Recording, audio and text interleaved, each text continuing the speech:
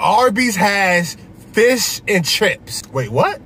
Arby's? Fish and chips? Now, I normally go to Arby's for the curly fries, the mozzarella sticks, but once I seen that they has fish and chips, I just had to try. They ain't give me no ketchup, but the curly fries, though.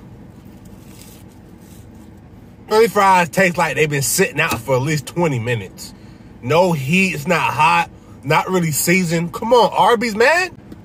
So off rip, the fish and chips looks like, you remember when you was a kid and you had them dinosaur chicken nuggets? This is what it reminds me of. Moment of truth, though. This fish stick, which is crispy, but it does look like it's seasoned, though. I ain't gonna lie.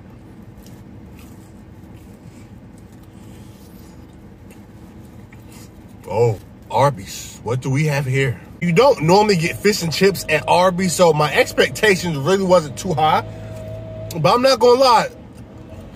It is hot. It is flavorful.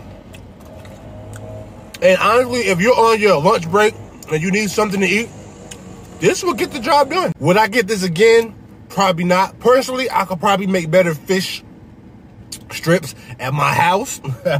But, like I said, it got the job done. 6.3 out of 10. And you know, Big Poppy eats good.